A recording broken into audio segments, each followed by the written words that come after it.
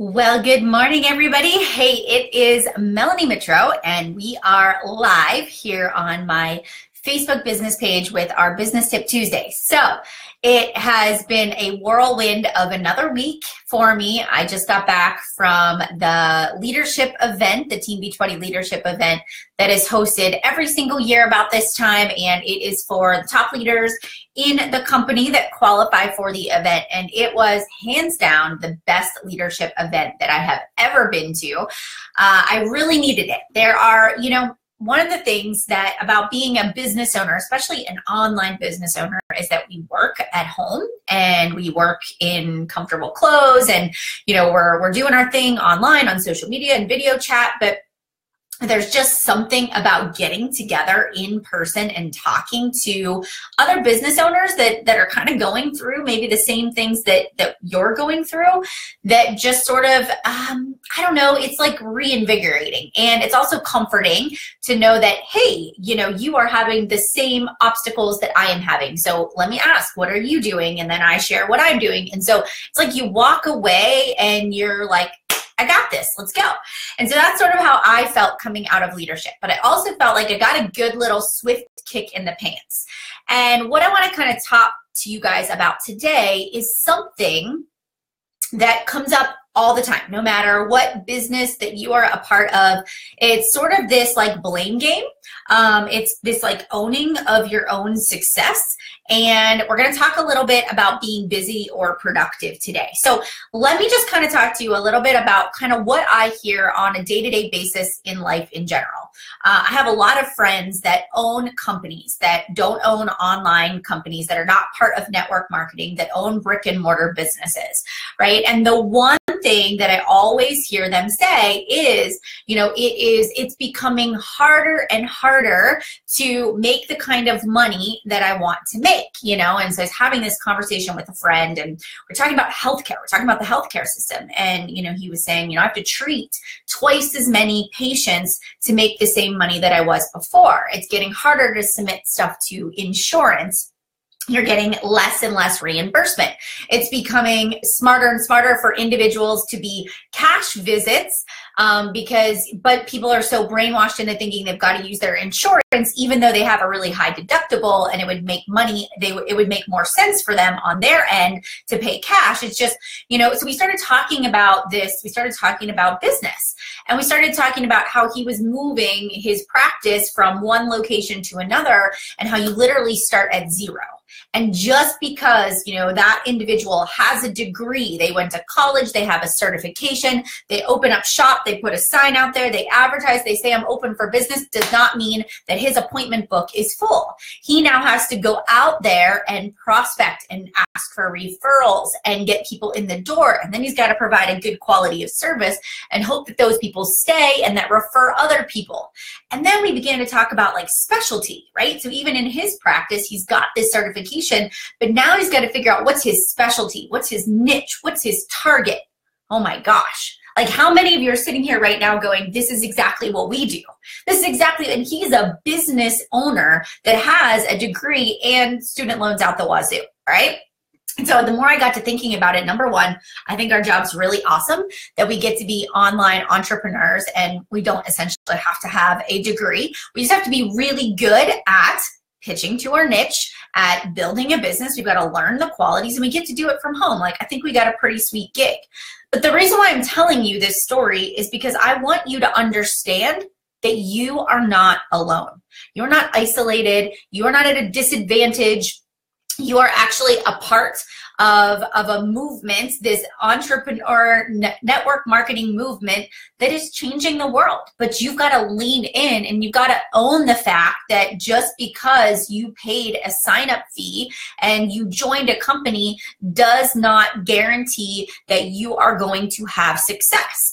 It is going to take work. It is not going to be easy. And if somebody tells you it's going to be easy, they're lying to you because they want you to join their team. They want you to join their organization.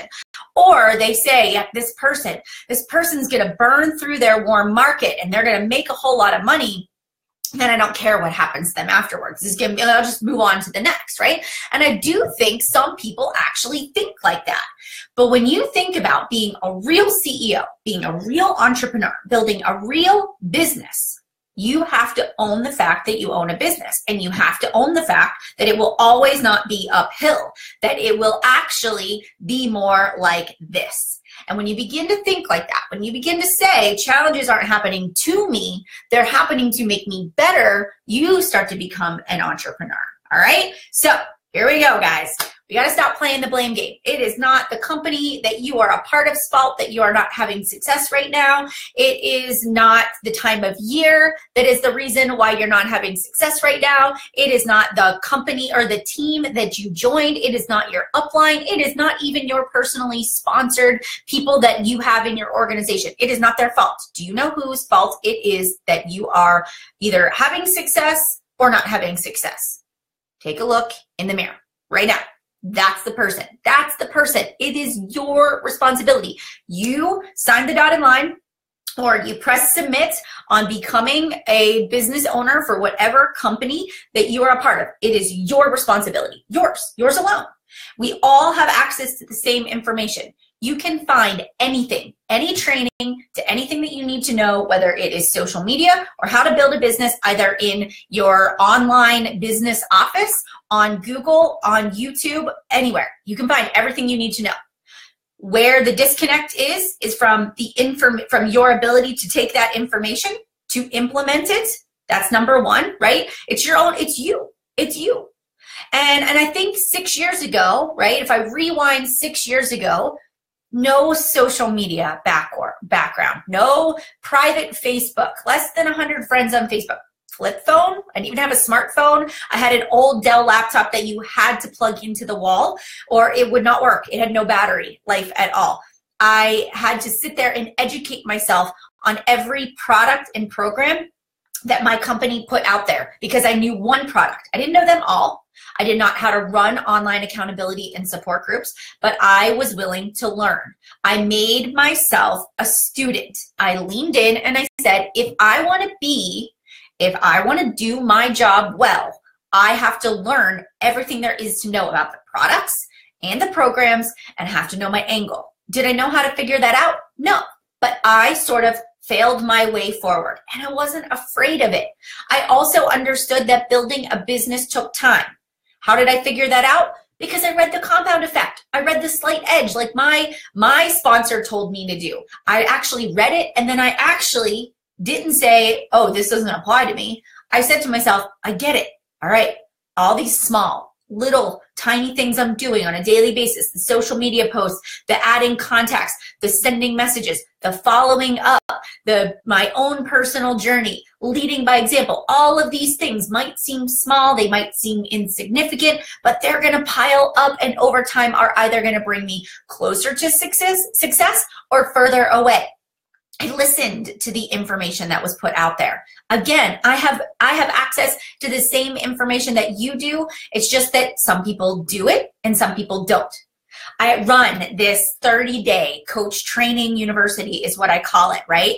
And people join my team and they come in and they tell me these amazing big goals, right, that they want to have, right? And so I have all kinds of different people. I have people that come in and they join and they do the coach university exactly as it's laid out and they achieve their goals. And then I have other people that come in and they never get started, or they do the first week and then they fall off the wagon. And then they ask themselves, well, why is that person successful and I'm not?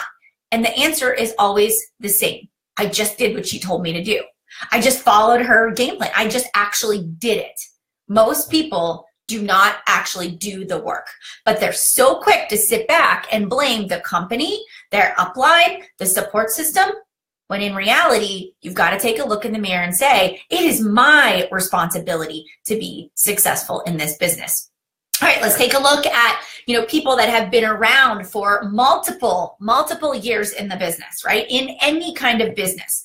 If you do not continue to innovate, if you own a brick and mortar business, right, and you don't innovate as the times change, your business will come to a halt a stall. You may see a lack of growth. People may stop coming to your business because it's like the same. They're not getting anything new.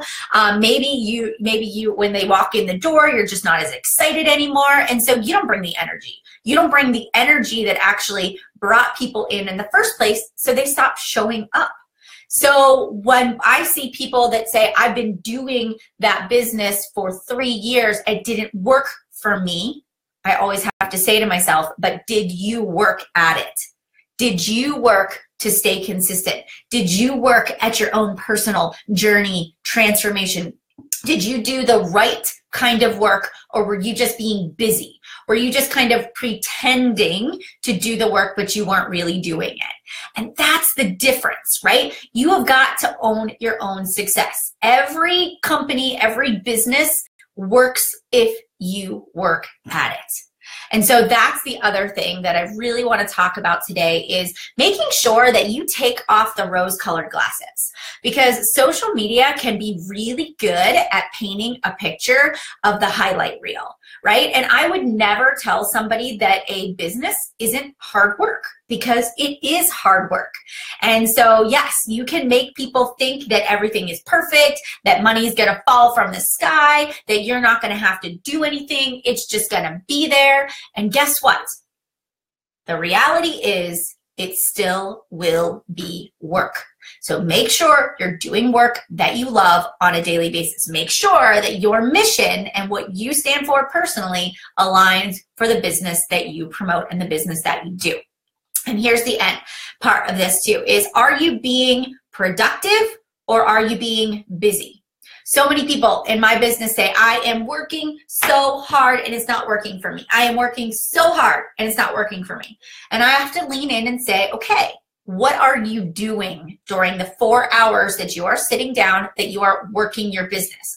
Because if you are organizing your desk, if you are getting your new CRM system set up, if you are, in a group chat with people that are talking about they're complaining or they're just talking, that's not work.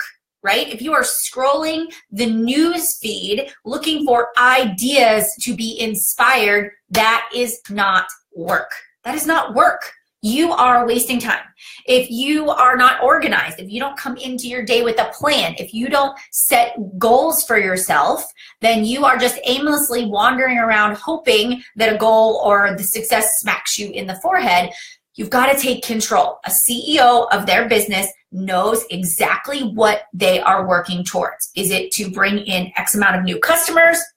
X amount of new, enrollments in the business for people working with you? What is it that you are trying to achieve? It needs to be clear as day, so that when you sit down to do your business, you open the lid to that laptop and you look at it, you say, I know that the only thing that matters is if I enroll new customers, I enroll new distributors, I am following up with my current customers so they stay on the product or program, I am offering quality service and support, and I am training and mentoring the people that are my runners in my business. Doing work that matters. That's the work. Everything else is busy work. So at the end of the day, ask yourself, did I move my business forward? And when I say did I move my business forward, not did I post 3 times on social media. It is, did I add new people to my contact list? Did I follow up with people? Did I start new conversations? Did I invite people to join my business? That's the work that matters. Everything else is just busy work. And then go through each day and each week and evaluate yourself. And if the answer is no, I'm not getting new customers, I didn't have any new sales, I didn't have any new signups, then something's off. Something's off about what you're doing. And now you've got to take a step back and you have to evaluate yourself. Is my wording wrong? Okay, let me get somebody to read my stuff and see if maybe I can tweak it a little bit. Let me go out there and read a little bit more on social media, or not social media, like on YouTube. Let me go to the Coach Online office and let's see if I can check out some of the resources or some of the trainings that are provided. Can I lean into the skills that I need to improve upon? Right? And so that's really where the disconnect happens, is we just go along and we just say, oh, this business doesn't work. But in reality, we're not really working the business. We're just kind of hoping that it falls into place. We're just kind of hoping that people want to sign up and be a part of our organization. So that's the most important part, is that as you're going through and you are building any kind of business out there, don't waste your time being busy. Be productive. I also want to say hard work does not mean that you have to work 24/7, 365 days out of the year. It just means that you are purposeful and you are planned with that 1 to 2, maybe 4 hours a day that you are dedicating to the business venture that you are a part of. It just means that you are purposeful and planned. It also means that you rephrase that narrative. When you start to say it is the company's fault, or it's my upline's fault, or it is somebody else's fault, that you stop yourself and you say, no, I am responsible for my success. What am I not doing? How can I make some small changes right now, today, to change the narrative in my mind? Because success is limitless, and there is more than enough success to go around. You just have to be open to the possibility that success is possible for you too. I think it's so easy to just safeguard ourselves and play that blame game instead of looking inward and saying, I control the outcome. I can make this happen. And it's okay. We've all been there. We've all done it at one point or another, where we have maybe self-sabotaged or, have purposefully done things that are going to, keep us from reaching our goals because we're afraid or we're fearful. But now you got to look at those fears in the face and you got to say, I'm owning it. I'm owning it. I'm not going to apologize for it, but I'm going to show people by actually making a change. All right. So now here's my question to you. Are you going to go out there? Are you going to be busy? Are you going to be productive? How are you going to track it? How are you going to take ownership of your business right now in this exact moment? It's up to you.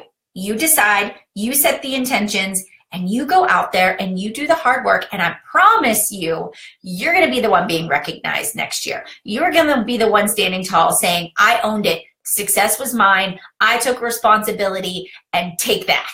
All right. So I hope this was a powerful Business Tip Tuesday for you all this week. Please, please, please share it with somebody you think could benefit from this message today.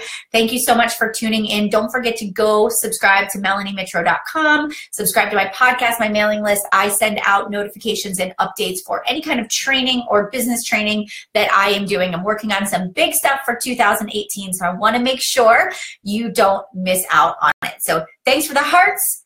Thanks for the love, and I hope you have a wonderful week.